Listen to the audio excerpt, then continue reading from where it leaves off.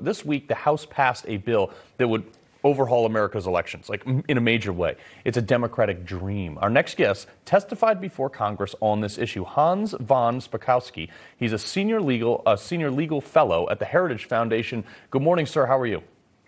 Good morning to you. I'm doing just fine, thank you. Good. So this bill is crazy. Why don't you break it down, and what is the biggest concerns with it?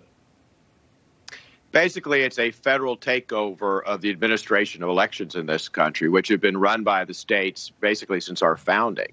And it take the worst aspects of last year's election, cement them in place with federal law, and then make things even worse than that. And it not only imposes all of these very bad mandates on the states, it in essence eviscerates and gets rid of every safety protocol, security protocol that states have in place. Just a quick example, two quick examples is it essentially makes it unenforceable for states to have a voter ID law. It makes it unenforceable for a state to require a witness signature on an absentee ballot. There's simply no reason for that unless you want to make it easier to cheat in our election system.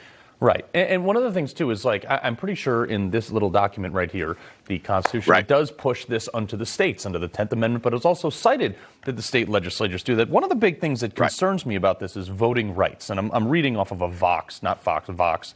And it creates a new national automatic voter registration. So if you do nothing, you are automatically registered.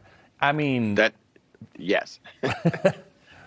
Yeah, no, in fact, that's one of the mandates. Every state has to put in automatic voter registration. And if people want to know what that means, it means that states have to automatically register you from state databases. So if you go get a driver's license, you're automatically registered. If you apply for public assistance at a welfare office, you're automatically registered. It also includes federal agencies in that. So federal agencies like the Center for Medicaid and Medicare Services have to send information on people who are in their database to the state for registration. You understand what this means. First of all, it means there will be multiple duplicate registrations of the same individual because for example, I know I'm in numerous state and federal databases. There are people who are not U.S. citizens who are in these databases who may accidentally get registered to vote. And by including federal agencies, you're putting federal agencies in a position of deciding where your domicile is, where your residence is for voting purposes, which could affect your tax status. Right. I mean, it is crazy.